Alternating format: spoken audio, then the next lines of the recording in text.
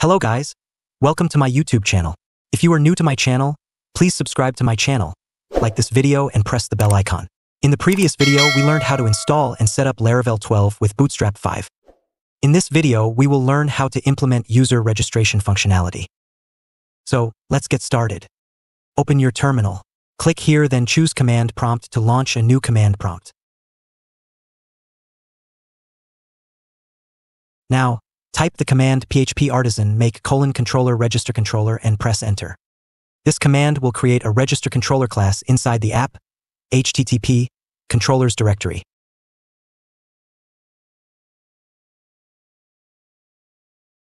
Open register controller class. Now, define a method named showRegister to display the register view.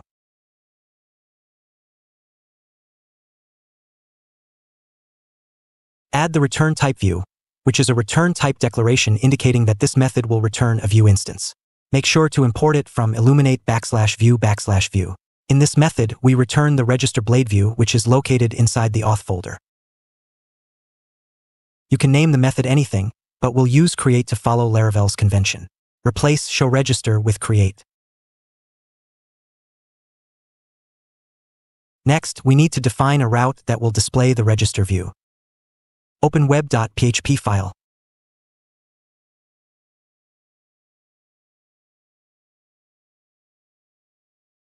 Define a get route that maps the URL register to the create method in the register controller. Import register controller.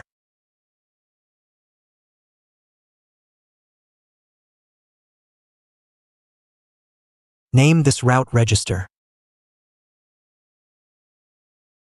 Now we need to create register view inside auth folder. In your terminal, type the command phpArtisan make :view auth/register and press enter. This command will create a register.blade.php file inside the resources/views/auth folder. Open the register.blade.php file located inside the auth folder. Open test.blade.php file. Copy the following line of code. Paste the code which you have copied in register view. End the section with @end section. Inside the @section directive, add an h1 tag with the text register.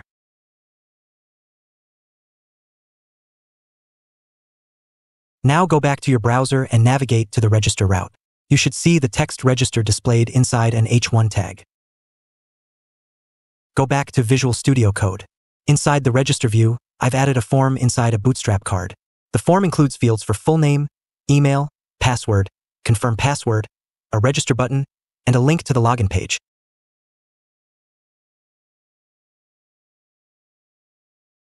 In the app.blade.php layout file, I've added the databs theme equals dark attribute to the HTML tag to enable Bootstrap's dark theme. Now, if you navigate back to the register route in your browser, you should see the Bootstrap-styled registration form. Next, let's add the name attributes to the form fields so that Laravel can access the form data when the form is submitted. Open register.blade.php file. In the full name field, add the name attribute as name. In the email field, add the name attribute as email. In the password field, add the name attribute as password. In the confirm password field, add the name attribute as password_confirmation.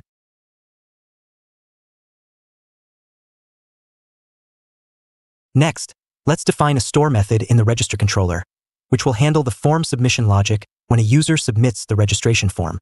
Open registercontroller.php file. Define a method named store that accepts a request object as a parameter so it can handle and process the incoming form data.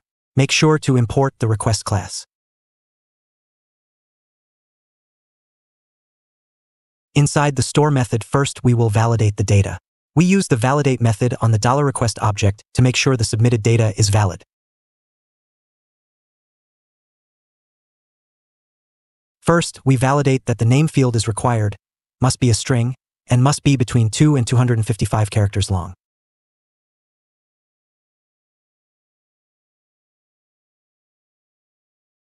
Duplicate this line of code and replace name with email. Duplicate this line of code and replace email with password. For the email field, we validate that it is required, must be a string, formatted as a valid email address, no longer than 255 characters, converted to lowercase, and unique in the user's table.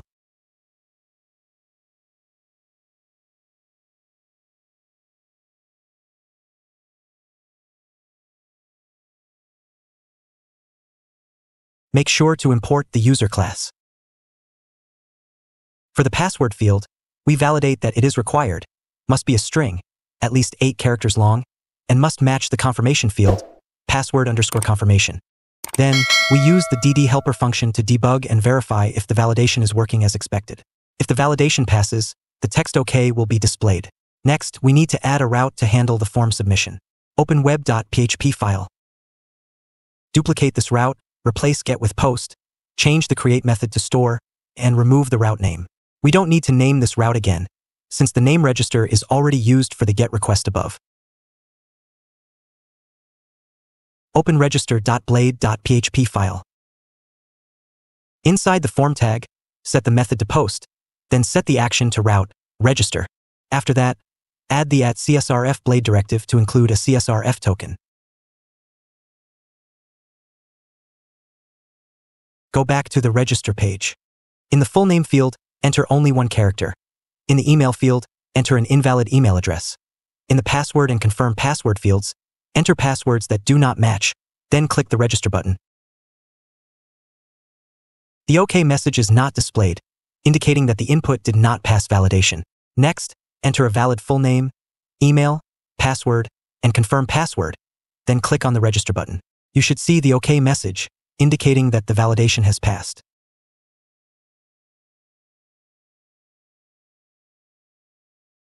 Now, let's display the validation messages. Click on this button to go back. Click here to reload the page. Go back to Visual Studio Code.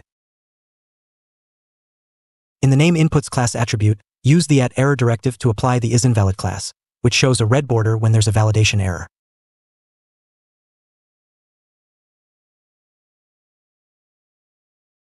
Copy this line of code and paste it inside the email inputs class attribute.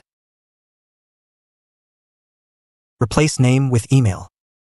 Now paste the same code you copied into the class attribute of the password input. Replace name with password. Now, let's display validation messages below the input fields. After the name input, add the @error directive to display the validation error message for the name field. Inside this directive, use Bootstrap's invalid feedback class to show the error message in red text.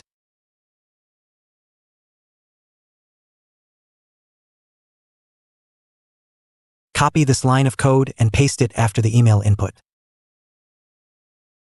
Replace name with email. Now paste the same code you copied after the password input. Replace name with password. When the form fails validation, the input fields are cleared.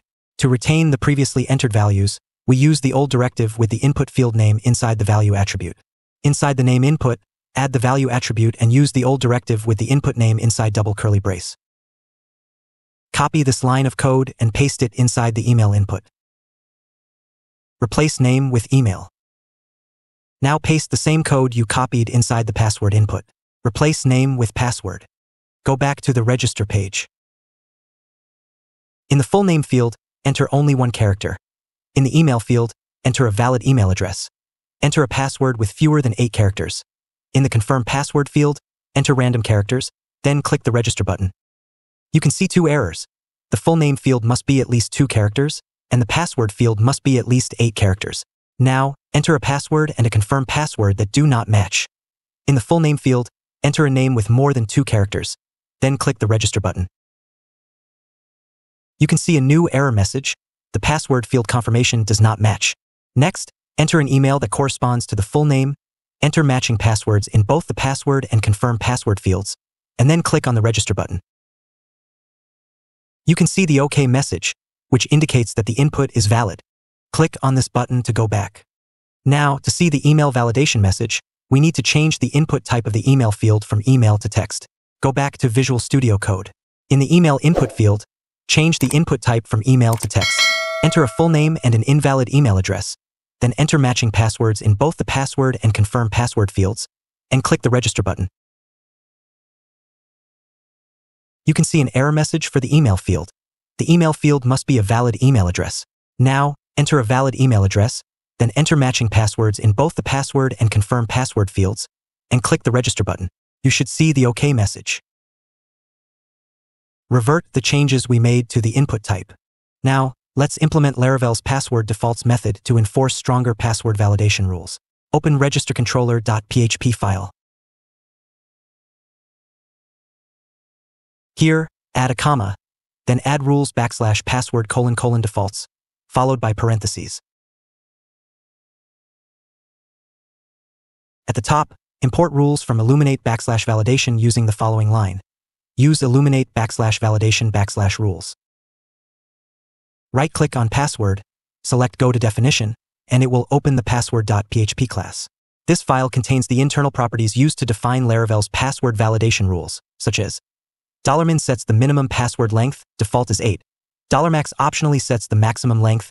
$mixed case enforces both uppercase and lowercase letters. $letters requires at least one letter. $numbers requires at least one digit. And $symbols requires at least one symbol. Open registercontroller.php file. Now, after the password defaults method, chain additional methods like mixed case to require both uppercase and lowercase letters, min12 to set the minimum password length to 12 characters, and symbols to require at least one special character.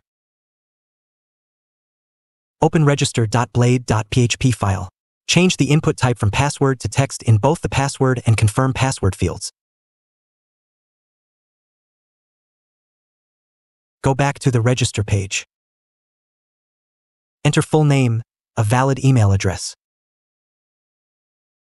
Add an alphanumeric password that is less than 12 characters long in both password and confirm password field and click on register. You can see the error message. The password field must be at least 12 characters.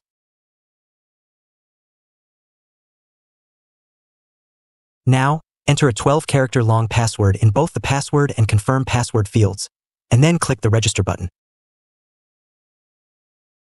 You can see a new error message. The password field must contain at least one symbol. Next, enter a password with at least 12 characters and a special character in both fields. Then click the register button. You should see the OK message. Click on this button to go back. You might have noticed that the validation message for mixed case did not display. Let's fix this. Open registercontroller.php file. Replace defaults with min12 in the parentheses.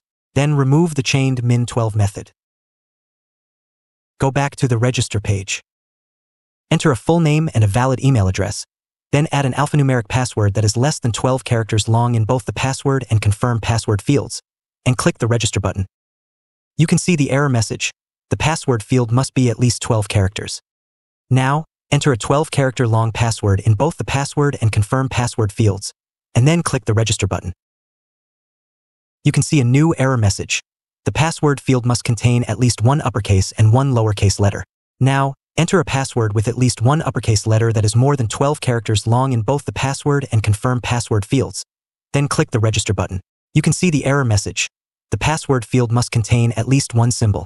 Now, enter a password that contains at least one symbol, uppercase and lowercase letters, and is 12 characters long. Then click the register button, and you should see the OK message. Click on this button to go back. Click here to reload the page. Now that the validation works perfectly, instead of displaying the OK message, we will store the user data into the users table. Comment out this DD function. Now, we use Laravel's eloquent create method on the user model and store the result in the $user variable. Inside the array, we retrieve the input data from $request for the name, email, and password fields, and we hash the password using #make before storing it.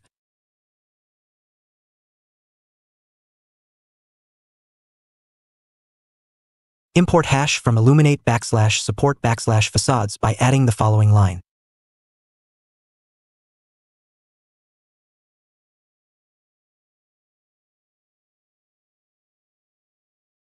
After storing the user in the $user variable, we use the auth login method and pass the $user variable to it. Import auth by adding this line at top use illuminate \support \facades /auth. This method logs in the user manually by setting the authenticated user in the current session. Then we redirect the user to the dashboard route.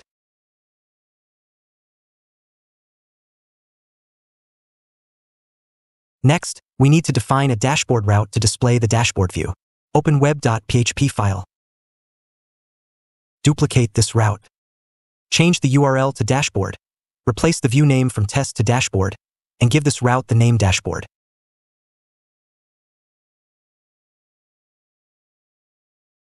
Next, we need to create a dashboard view file. Create dashboard.blade.php file inside views folder. Open test.blade.php file and copy this line of code. Paste the copied code here and end the section with @end section. Inside this section, add the text you are logged in wrapped in an h3 tag. Go back to the register page. Before we register a user, go to phpMyAdmin.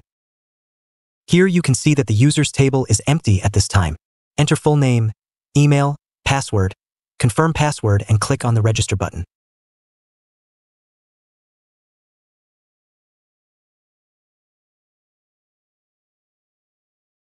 There is an error. Field password doesn't have a default value. Open registercontroller.php file. Here, replace name with password so that the hashed password is stored under the correct key. Go back to the register page and reload it.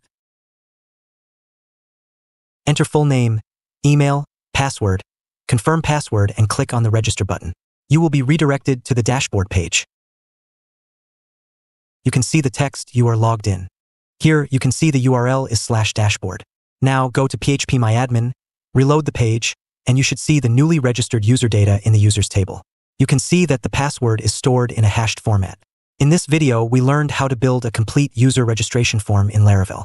We implemented form validation, displayed helpful error messages, and used Laravel's password rules to enforce strong password requirements. After successful validation, we securely stored the user data in the database, hashed the password, and logged the user in automatically. Finally, we redirected the user to the dashboard. If you found this tutorial helpful, don't forget to like, share, and subscribe for more content. Feel free to drop any questions or comments below, and I'll be happy to help.